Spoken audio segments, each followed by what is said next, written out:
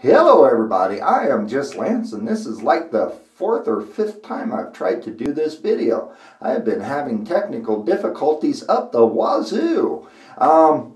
Went ahead and did this video, did not like the way it came out. I missed some things that I wanted to cover, so it was like, nope.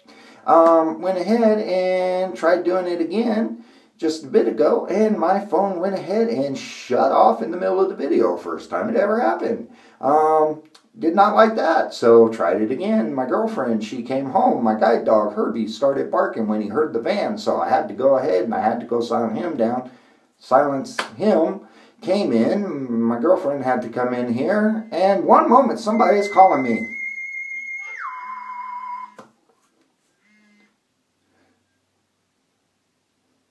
What? What? What? I'm trying to record a video, man. It's been screwing up on me. It's like the 3rd, 4th, 5th time. Anyways, I'll call you back. Late.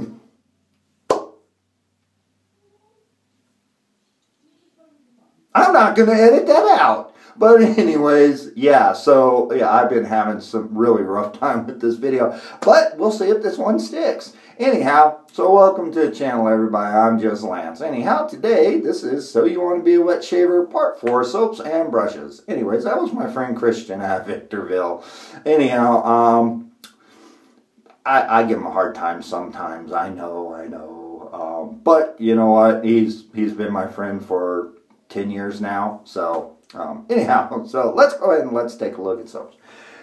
First two soaps I'm going to show you all are samples. This is Phoenix Shaving. This is their Crown King formula by Douglas Smythe. Absolutely beautiful scent. It's called Red Planet. Beautiful, beautiful scent.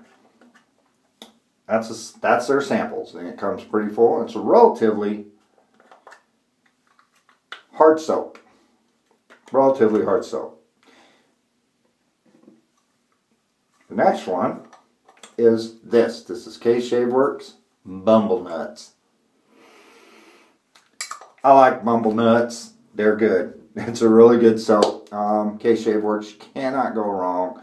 All you gotta do is pick a scent that you like, and it's great soap. Now, I want to explain something to y'all. If you're new to this, and you see something like this, and you say, how am I going to lather in this when I'm used to lathering in this? Simple. Get yourself a lather bowl or a scuttle, which we'll cover in another video. Get a lather bowl, a scuttle, a bowl out of your kitchen, coffee mug, soup mug, whatever. Scoop out however much you want. If you want, scoop the whole damn thing out and press it into the bottom of that. Go ahead, lather, and then just rinse real quick. If it's a relatively hard soap, rinse it. A relatively firm soap, rinse it, put it away until you need it again. Because you're not going to be able to get that much of a load off of one of those little tins. I went ahead when I first got into this. I tried that and I was like, oh man, this is a pain in the butt. Never thought about going ahead until I saw Douglas Smythe tip, trick, hack video where he said, yeah, and I was like, oh man, that's so simple. Why didn't I think of that? Anyhow, so first, and so those, and another great option. Well, these samples are a great option if you have like a travel lather bowl or a travel scuttle, like the Crown King travel scuttle, which is pretty darn durable. It's made out of polypropylene, so it's not going to break. I eventually want to get one for when I travel. But if you travel a bit and you don't want to go ahead and scoop out soaps and put in there, instead of going ahead and sticking a whole tub of soap in your travel bag or in your dot bag, this is an old Speed Stick container, travel Speed Stick, and I shredded some Vanderhagen Deluxe and pressed it down in it, and just pressed it down and went ahead and even Just popped it in the microwave because it's glycerin-based soap for like 5 seconds, just long enough to get it warm to where it kind of compressed down. And if you do that, don't heat it for more, for very long at a time. 5-10 seconds a shot until the soap is melted down into the bowl, container, or whatever, because you don't want to go ahead and you don't want to scorch the essential oils. Or buy what's called a soap stick or a shave stick. Basically the same thing. And you can buy them where they come in a plastic container. And if they don't come in a plastic container, you can buy plastic containers, West Coast Shaving, ShaveNation.com. WestCoastShaving.com. And it's just an empty container where you push a soap stick down into, like Arco, Derby, whatever. And then you just throw it in your bag. And the way you do it, and I've heard a tip, drill 2 holes in the top of your travel shave stick, which I'm going to do to this one.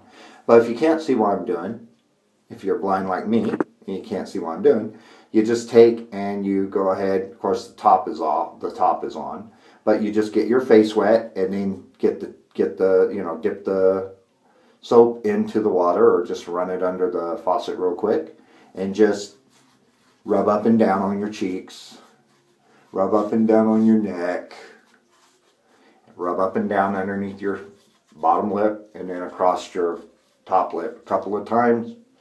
And then just take your brush after it's been prepped and just start working up the lather. And it will go ahead, and the soap that's on your face, it will explode into a nice lather.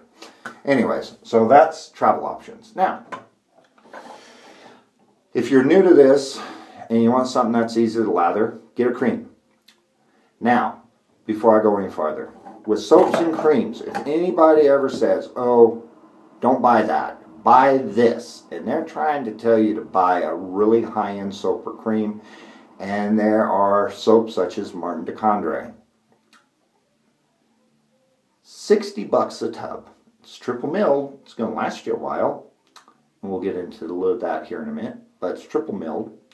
It's going to last you a long time, but does it give you a better shave than, say, a $13, $14, $15 tub of soap?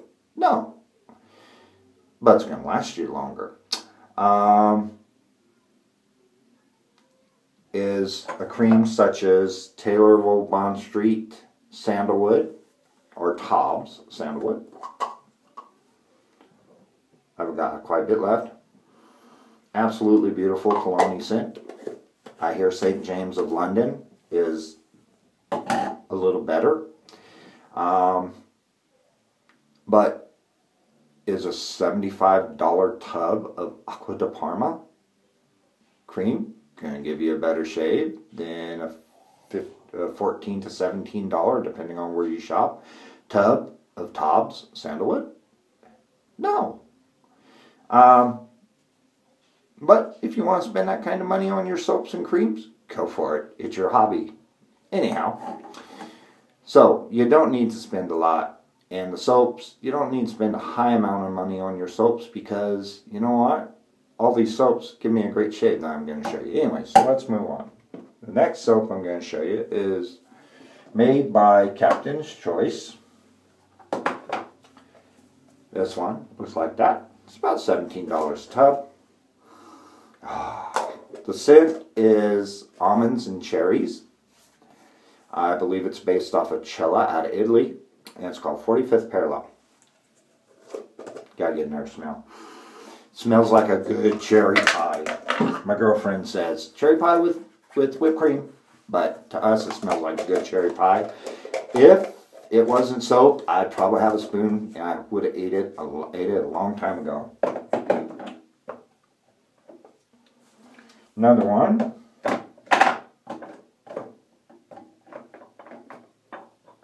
is this. This is Sterling Soaps, which, by the way, the Acqua di Parma Sterling Soaps makes one called Piacenza, which, from everything I've heard by people who's used both Piacenza and Acqua di Parma, Piacenza is close to or is a dead ringer, depending on who you speak to as far as scent. And that's this one, but this is Sterling's Sharp Dressed Man. I love the scent. It's based off of Creta Ventus. As you can see, not a lot taken out. I've had this one a while. 5.3 ounces, $13 and something cents at sterling.com. Now, if you're a vegan, you're not going to want it because it is got tallow in it, which is animal byproduct. Next one I want to show you is from the UK. And I won this on a fellow YouTuber's channel. He had a giveaway. It's called Wickham's 1812 La Bleu. This, or 1912, I can't remember, but Wickham's La Bleu. This is a vegetable-based soap, so it's good for vegans. And I actually thought it was a tallow base with the pochette fill and everything. To me, tallow performs a little better, but that's just me. Beautiful, beautiful soap. And you used to be able to buy Wickham in the States. Then they stopped carrying it in the States, and you had to order it from Wickham.co there in the UK. Then you had to go ahead and, or then WestCoastShaving.com, they brought it back. So they carry Wickham's. I don't know if they still carry the La Bleu because this was a limited run. And then I don't know if they're permanently making it, but they went ahead when they brought it over to West Coast Shaving. He redid La Bleu. So the next soap is one of my favorite scents, and it's K-Shave Works Hump Day. The scent notes on this, I do know. Bright orange, grapefruit, pineapple, vanilla, cassic, whatever that is. Great soap, $17 for 6 ounces. As you can see, got quite a bit. A couple of samples have been taken out. Wonderful, wonderful soap. The next soap I'm going to show you. Oh, that's my Sharp Dressed Man. Pardon me, guys. This one, it is in my vintage Old Spice mug. It is a barbershop scent. It is a beautiful barbershop scent, and it is fine, classic American blend. It is a triple milled soap. I'm pressing as hard as I can. No dents. That's the only soap that I can do that to. Captain's Choice, really soft soap. I get best results out of it when I put in a lather bowl or scuttle, and I use a synthetic brush. But that's triple milled soap. Basically, triple milled is where it's run through a machine that compresses the soap 2-3 times.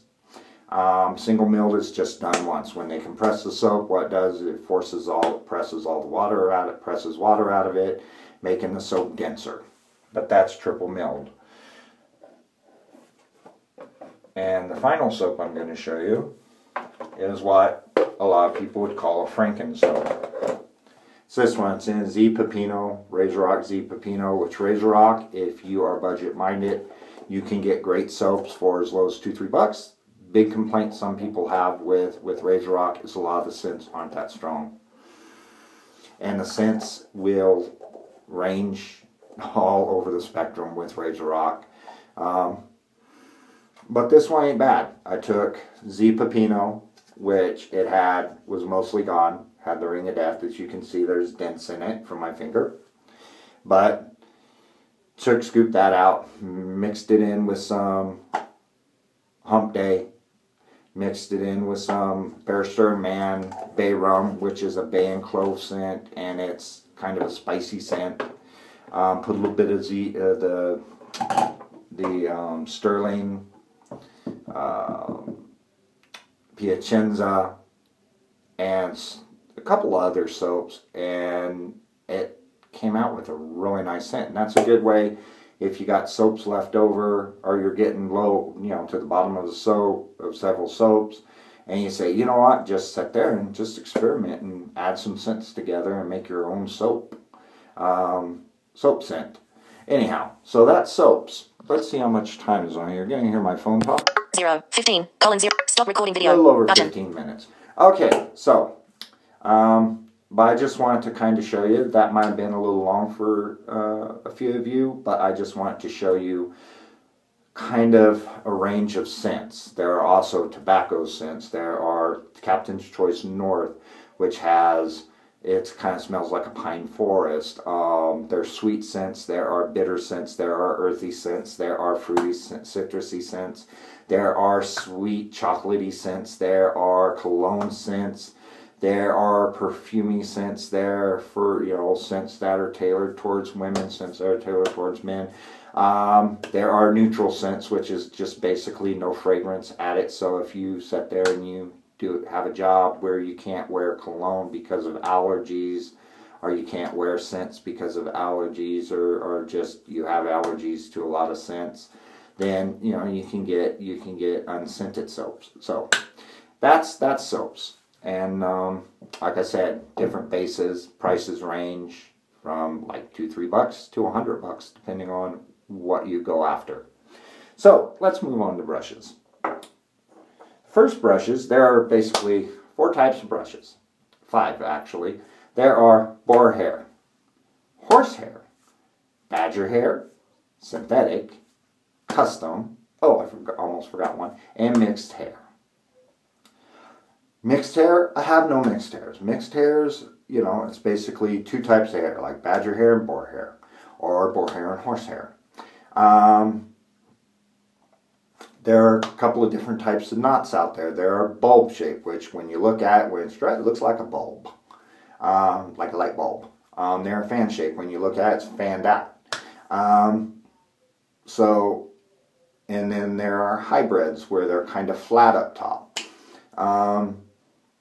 There are custom brushes. Basically, you tell a brush artisan what you want the handle to look like, or what kind of wood you want it to look like, or what colors you want in it, and what kind of knot. And then they make it, and then they send it to you. Custom brushes, sometimes it takes a while to get them, but a lot of them, some of the custom brushes out there are so worth it. And prices range anywhere from $5 for a decent boar hair brush, 4 or 5. I've heard as high as $800 for a badger brush. Badger brushes have multiple grades of hair: finest badger, best badger, pure badger, black badger, high mountain white badger, silver tip badger. And just, and not all silver tips are created equal, or not all finest are created equal. So that's badger.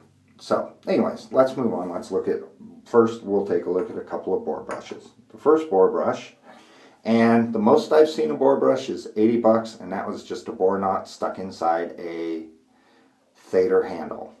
Basically, you have 2 components of a brush. You have your handle. This is from what I understand, it's a Vanderhagen. This was given to me by my girlfriend. She don't remember if it was one of her stepdads or her mom's boyfriends. Her mom's passed on, so she can't ask. But nice little handle, short, flat on the bottom, like all brushes. It has a couple of little rings or little lines in it. And then you have your knot, which is basically the hair or fibers coming out of the handle. Now, knot sizes vary. I've seen as small as 18 millimeters up to 75 millimeters, and that one was made by a custom brush maker that, I don't know, he just wanted to make it, I guess. But it was absolutely huge, and they measure the knot where the hairs are tied together at the base, and then they go in, and then you have your hairs sticking out. And brushes will do what's called blooming, which is where they kind of fan out. And boar hair is kind of scratchy or scritchy, as some say. But the advantages to them, they've got great backbone. As you can see, it's not laying over that far. So they're great for harder soaps. But boar hair will split and go ahead, and the tips will split as it breaks in, and it will get softer. And some say they can sometimes be as soft as a badger brush. The next brush I'm going to show you is this one. This is an Omega 10066. They are very popular. As you can see, not a lot of, don't lay over much, so it's got good backbone. It's got this little collar ring around the collar here, or where the block comes out. And the tips, they're almost broke in. I need to use it more, but they're getting there. And this is called their faux ivory handle. And if you find one and you're going to pay 20 bucks for it, that's too much. You can normally get them right around 10 bucks, and all you got to do if you want to find one, just type in Omega 10066 and you will find all sorts of links to it. Anyways, so that's bores. And like I said, prices range. The most I'll go on a bore is 80 bucks or 60 bucks for a Smog Owners Club, which is they use the best quality boar hair they got. And then they put in a beautiful cherry wood handle, and they only make a limited number for the year. Nice thing about boar hair brushes is the animal goes to slaughter, the hide is taken for leather, the meat is taken for food, and the hair is taken for your for brushes. Now with horsehair brushes, I don't have any, so I can't show you any. But a tip about horsehair brushes: go ahead and after using them a few times, comb them out. If not, they'll kind of get, tangle up, and it'll look like it has like it's dreadlocks. And then you're going to have a hell of a time combing it out, or you're just going to have to throw it out. So if you get a horsehair brush, remember that. And those prices, 20, 30 bucks for boar hair or for horsehair. Now, let's take a look at badgers. Oh, and horsehair, if you're worried about animal cruelty, they go ahead and basically, and if you don't want to use something where the animal was sacrificed in any way, which, I respect that. But horsehair brushes, they basically trim the tail, and then they trim the mane the horse lives on, and then they take that hair and they go ahead and they make brushes. So now let's take a look at badger brushes. Badger brushes are with Omegas, remember, if you see one where it says 24 millimeter knot, it's actually a 22, because Omega measures the size of the knot at the hole that they go ahead and insert it into, because a hole on a brush handle's got to be 2 millimeters bigger than the knot in order for it to go in easy enough to where they ain't got to fight with it, I guess. But okay, so the first one, this is 20-something, 30-something bucks. This is a RazoRock over on Italian Barber, 2-band finest badger. As you can see, it doesn't lay down a lot. Great for face lathering. As you can see, it's 2-band because it's dark here and lighter up here. And this is called their barber handle. Solid acrylic. Says RazoRock down here. Solid acrylic, got your ridge up here at the top, then a glue bump, then 2 ridges, and then it curves in, and then the handle's kind of knobby. I really like these barber style handles. I got another brush with that type handle, a synthetic. The next one I want to show you is what's called a High Mountain White. It's this one.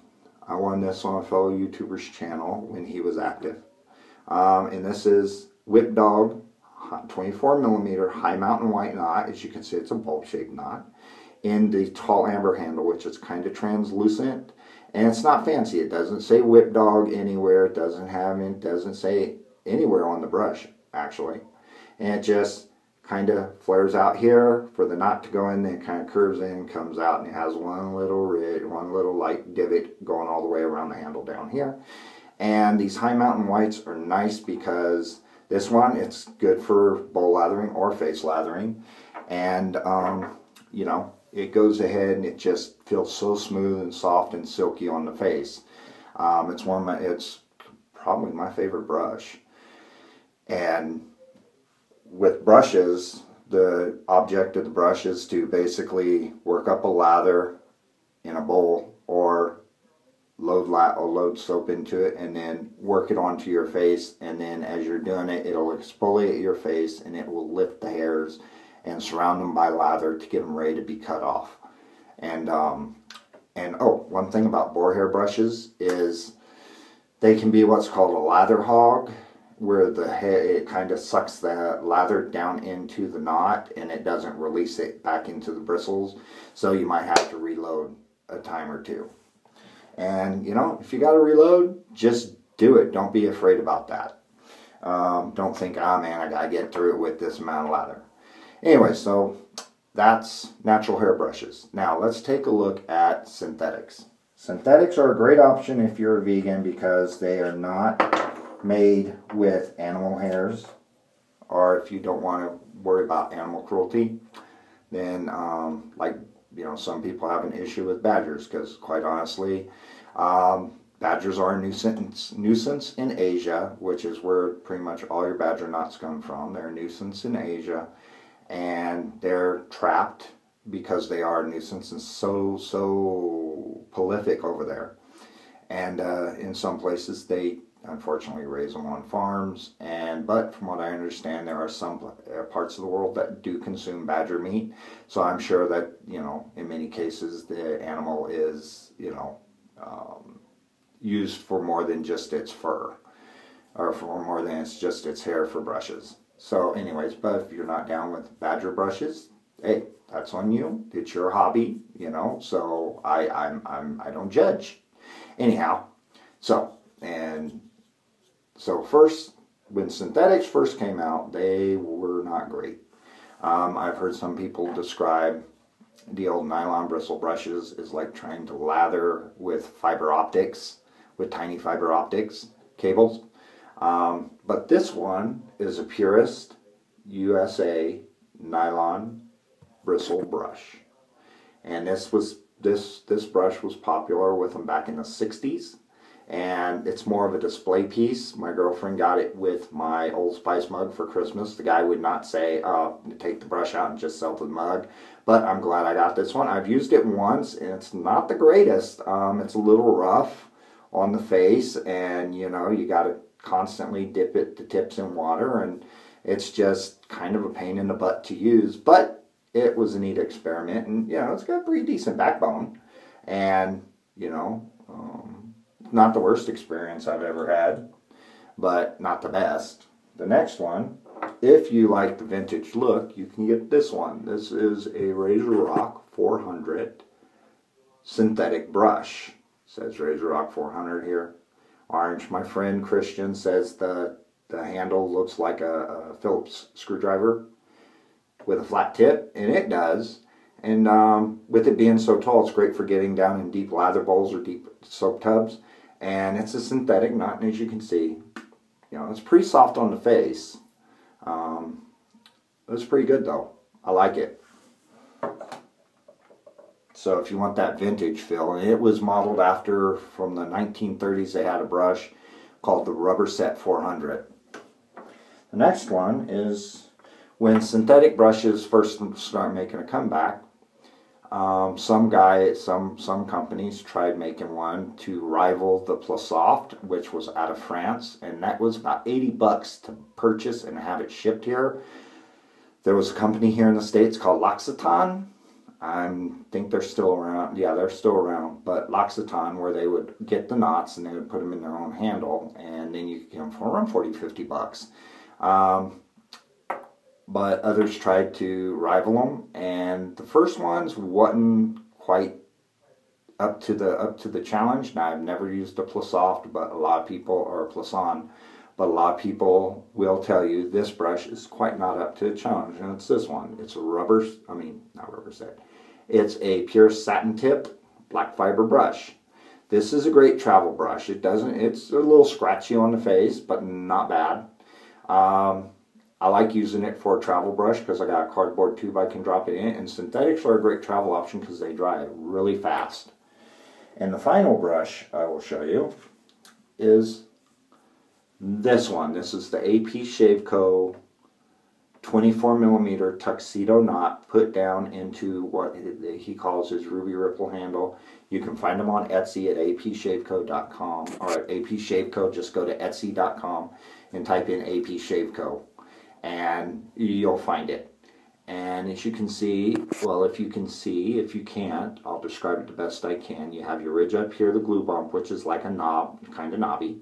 Then you have one ridge down here, and then it curves in. It's very similar to the barber handle.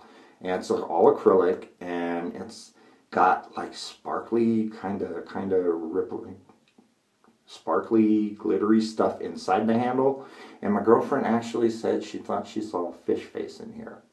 But it is called a tuxedo knot because it's black down here and white up here. And it's pretty soft on the face. I like the Plissoft knot. The Plissoft barber handle brush I have a little bit better. It's got a little bit better face feel, but this is dang close. This is extremely close, and but it's got a little more backbone than that Plissoft. And it's just a wonderful, wonderful brush. It's probably one of my two favorite, the Plissoft, and this one are my two favorite synthetics. So, anyways, for now. So, anyways, that's that. That's soaps and brushes. Let's see how long it took. You're going to hear my phone talk. 0:31. Collins. Stop recording video. 0:31. Yeah, a couple of minutes will be edited out of there. Sorry it took so long, guys, but you know what?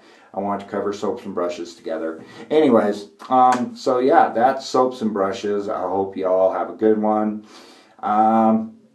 Once again, welcome to Edward and the mystery person or mystery subscriber. Y'all have a good one. Have some great shaves. Have some great, hope y'all have wonderful mail calls. If you need to contact me, justlance59@gmail.com. All lowercase, no spaces, likes, comments, subscriptions, whack the bell. You know the spiel. You see it every time. Anyways, I hope y'all are doing well, and I'll see all of you on the flip side of the blade. Bye-bye now.